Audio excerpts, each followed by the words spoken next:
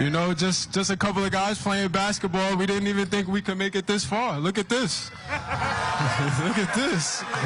Peacock Pride is in full effect as Jersey City celebrates St. Peter's Cinderella run in the NCAA. Although the team is no longer in the March Madness tournament, well, they're in the history books. The players put their small school and Jersey City on the map, and they were all celebrated today with a parade and a rally. CBS 2's Jenna DeAngelis was there.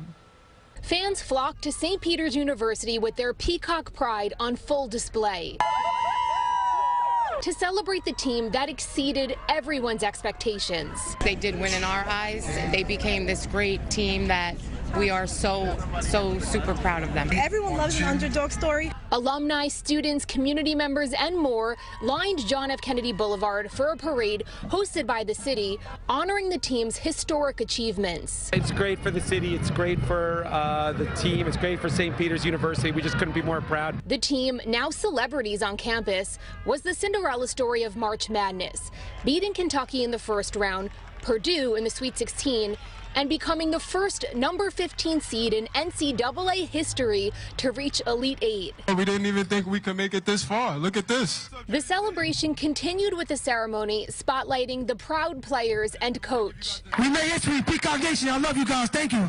Although Coach Shaheen Holloway is headed to Seton Hall, he's certainly leaving his mark here.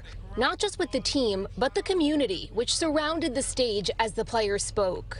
We're so happy with what we accomplished. But make no mistake, none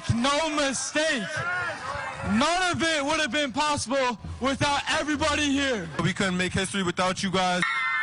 And we also spoke to local high school students about what this means to them. This is such an exciting moment, especially for us. We're neighbors to St. Peter's, and we're so proud of the boys and how far they gotten. It truly was bigger than a game. Jersey City schools were let out early so students could attend and cheer on the team, inspiring them to dream big. Seeing all of this and seeing how possible this is for everybody, it makes me really happy.